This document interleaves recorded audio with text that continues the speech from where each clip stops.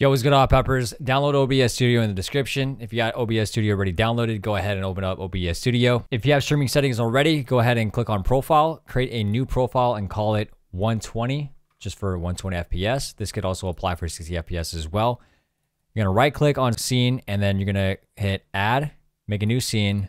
On Sources, right click and click Add. Go to Game Capture, click OK. And you're going to want to add any full screen application. This only applies for anybody that is using full screen exclusive. If you're using borderless, you have to use capture specific window. I don't prefer this because you're going to have to switch your window every time you open up the game. Now go to your settings, go to output, change output mode to advanced. Now, if you're only going to do recording, obviously this is the main focus of the video. Click on MKV, change this to MPEG MP4. Video encoder, switch that to H.264. Audio track, I'm going to have it on 3. I'll explain a little bit about that a little bit later. Constant bitrate changes to 50,000.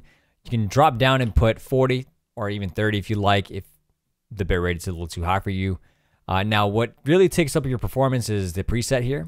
You can go from good to best. If you're on a lower end PC, you can try medium, but good quality, slow is good enough already for me. High quality on tuning, 2-pass quarter resolution, profile on high should be good enough already. Click apply. Go to audio, change all of this to 320. Then once that's done, you're gonna wanna go over to your replay buffer tab and make sure you have that enabled. You can change this up to however many seconds you like. I like to do 600 seconds, that's like 10 minutes. So that way I can get gameplay if I wanted to as well. Go over to audio, make sure you have your desktop and your mic audio checked, and then go over to video. Make sure you have your base and output resolution to what your monitor is already set to. So I have a 1080p. You're gonna change the common FPS value to integer FPS value. Change this to 120, then click apply. Then go to advanced and change your color range to full. That helps out the saturated colors on your games. On hotkeys, you're gonna wanna change your save replay to whichever you prefer. I have mine on F7. Every time I open up OBS Studio, I always make sure that I click on Start Replay Buffer.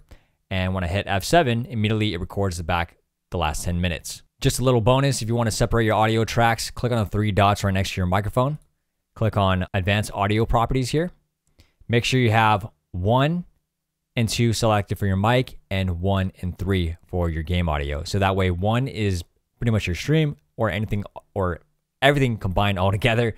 And then 2 is your mic, 3 is your desktop audio. If you have any questions, let me know down below in the comments. If this video helped out, leave a like and subscribe for more tutorials. And I'll see you in the next video. Take care.